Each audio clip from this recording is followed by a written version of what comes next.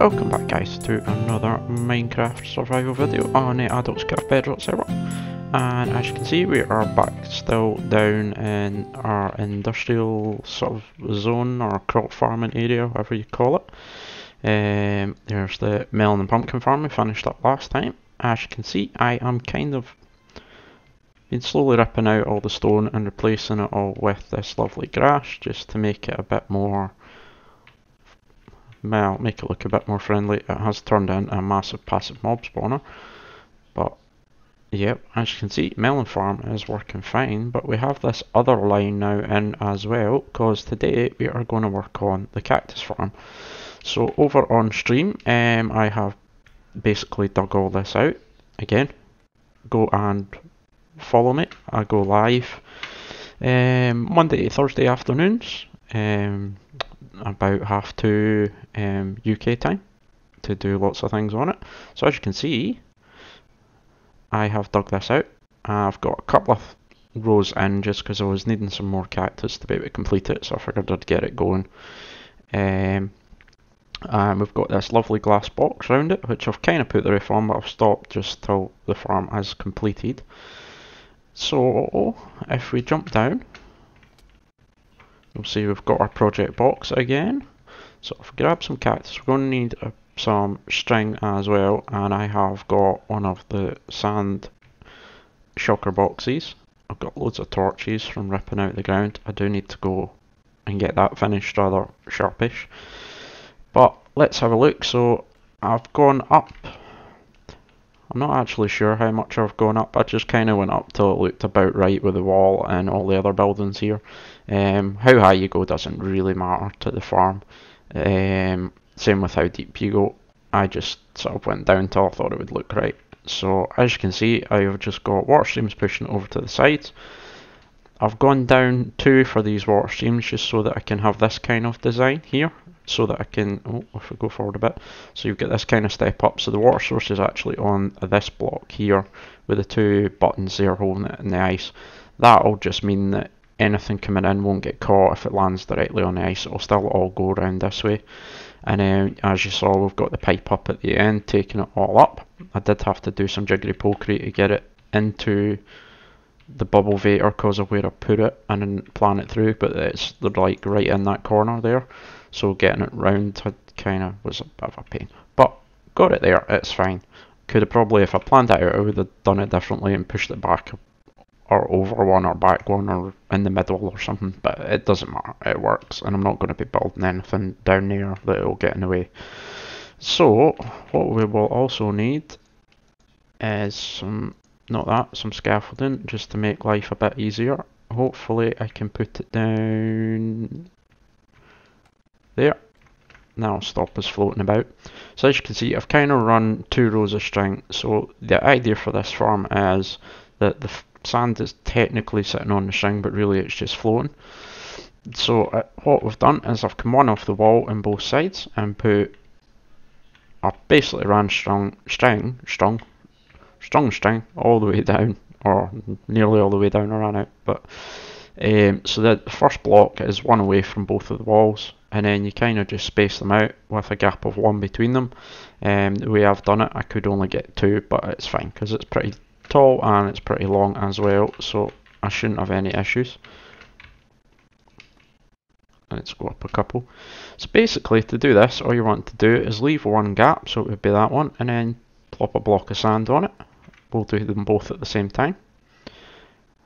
And then it's cactus on top. If you stand on top of the cactus, you don't get stabbed, which is quite nice. And then on the side of the cactus, put another bit of string like that with sand on top. And that's basically it. Same with over here. Just hold shift or press your crouch button if you're on the controller and place one in. And then there you go. And that's you next level already. And you can kind of just work your way up. The way I've done it, I've kind of been just offsetting them and zigzagging them up. You do need to be careful you don't fall off because the cactus is not a full block, so you have a little less space. But if you're quick, you can jump up them as well because you can land on the edge of the block below, so you can kind of climb up if you fall off. But It's easier just to take your time, work your way up. This is the kind of method I've been doing it, so that I can get across between the two. Oh no, don't want that one there.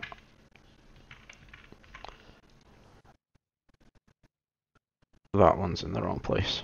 So you've got to be careful that they do go in on the side of the cactus and not on the top. Like that.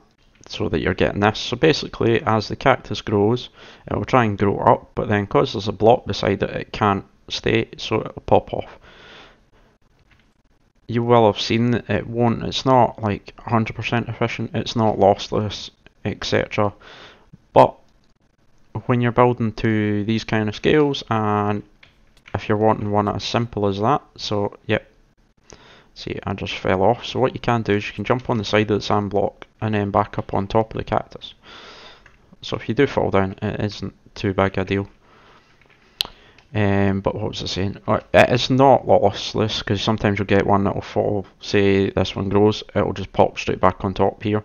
Or you'll get it that it'll pop across and land on the one over there somewhere. But it does produce pretty well, and when you put a bit of scale into it, you do get a lot from it. So I wouldn't worry too much about it. It's a nice simple design. If you've got one of the iron farms running, or you've got a spider spawner, then string's very easy to come by. I've got boxes of it now because of the iron farm with all the cats. Same if you've got a fish farm or something like that, you'll be getting loads of string from those. So you don't really need to worry about it, and that's us up at ground level already. So we'll finish this row off quickly. And then I fell down again. So you can jump up, you do take a wee bit of damage, but it's cactus. It'll take you ages to kill you if you've got any kind of armour on at all. Did it again. It is quite hard to do, especially with the speed boost I've got on the beacon. I might go and turn that off just to make things a bit easier.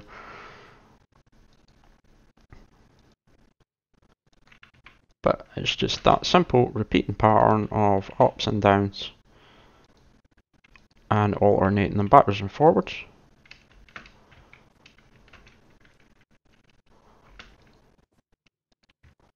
Like that. String beside it, sand on top. And so I think what we'll do is we will go away and cue the music and get this thing filled out completely. So let's go.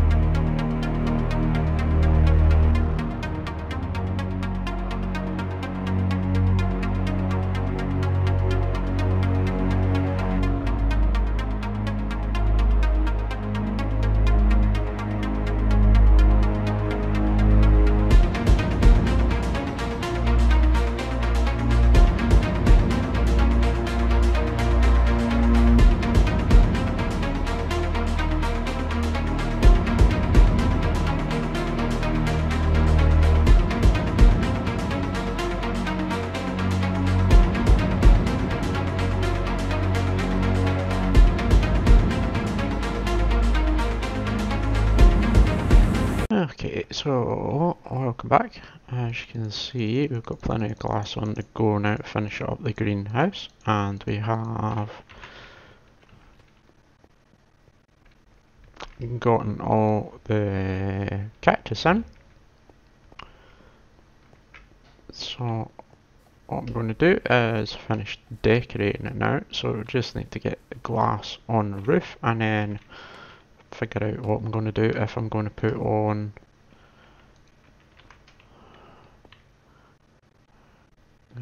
what we could do is we could take this, I should have some more of that grey concrete, we could run that around the edges and see what happens. Where's my glass box? There's there. So let's plonk these down. We'll offload the glass there now because it's just going to take up space. There we go. And And grey, yeah, got plenty of grey concrete. So what we could do is take out these corner ones.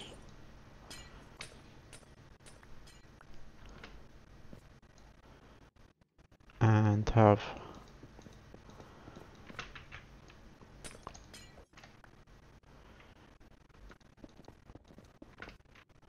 and do the same here.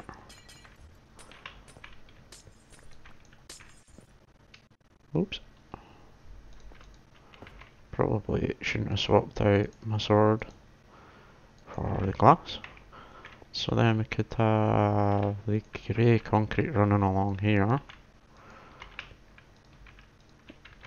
And then we'll chop this out.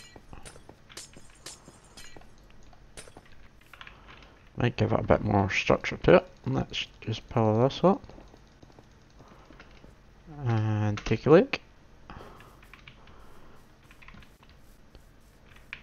Yeah, that's going to give it a bit more solidarity and some shape to it, because this glass is kind of empty and open.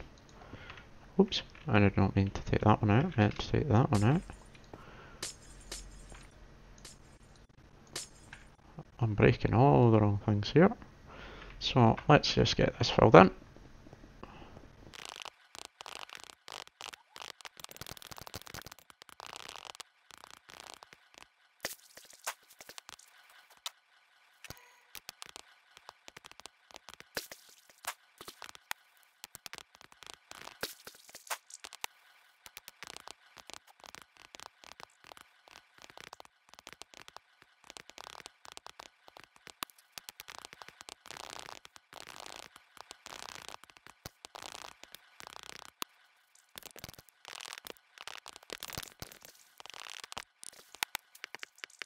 Let's just take that out.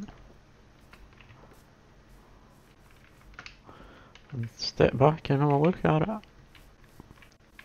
Yeah, I think that fits in quite nicely.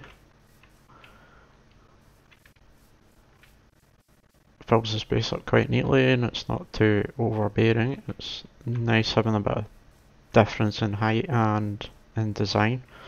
But what we will need to do probably is try and pull the grey concrete round into the buildings that are going over there.